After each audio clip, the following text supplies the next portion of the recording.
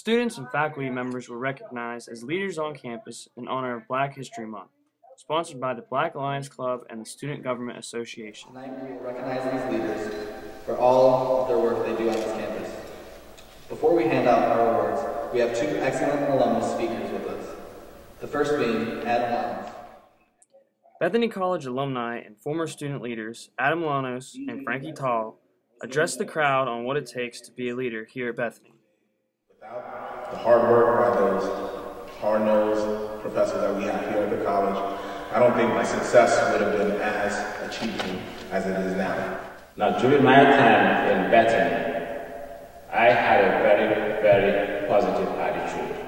And you will hear me say this word a lot tonight, positive attitude. Because I do believe in life, everything you do in life, having a very good positive attitude.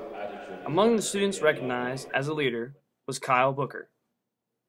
The faculty members that received awards were Adam Lanos and Dr. Brooke Deal.